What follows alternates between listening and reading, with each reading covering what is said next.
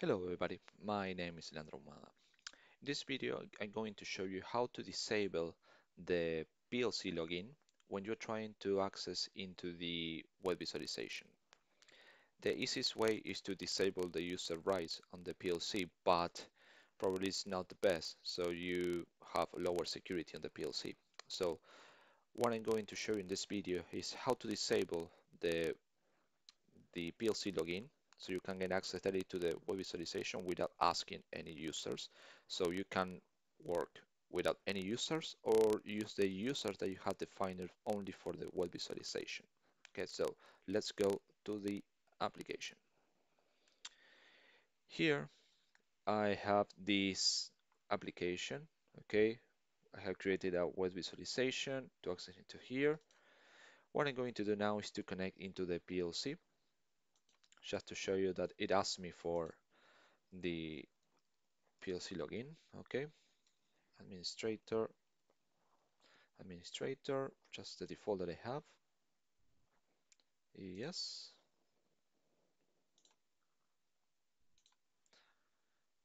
Okay, so as you can see, I'm logging to the controller. So now if I open one Chrome, okay, so let's access into the web visualization, HTML, there we go. So it asks me for the user rights. Administrator, and this one is the one that you use on the security of the user. Okay, so what we can do, let's close this. We can create into, just go back here, device tree.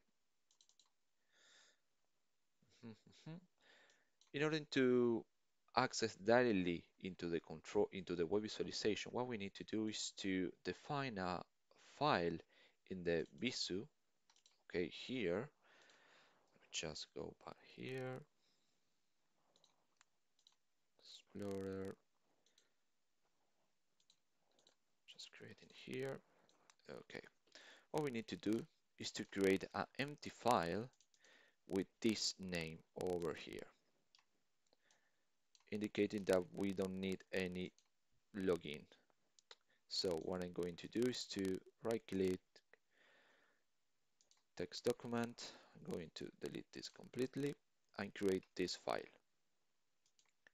Perfect. So what we need to do is to move this file into this folder that we have in Visu, which is inside here.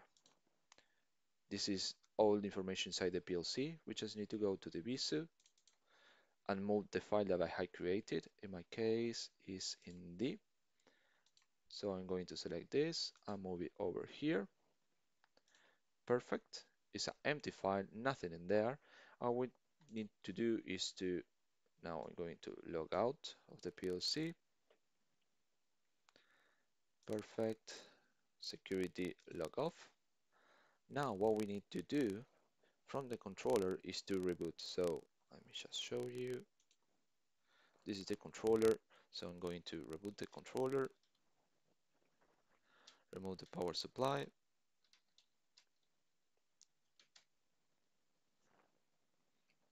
Okay, just wait for this to finish.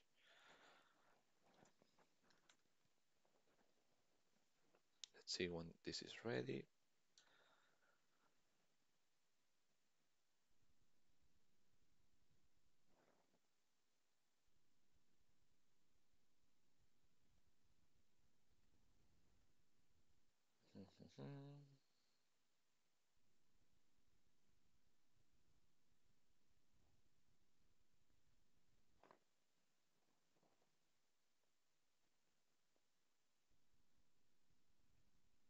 And there we go. So now it's back alive.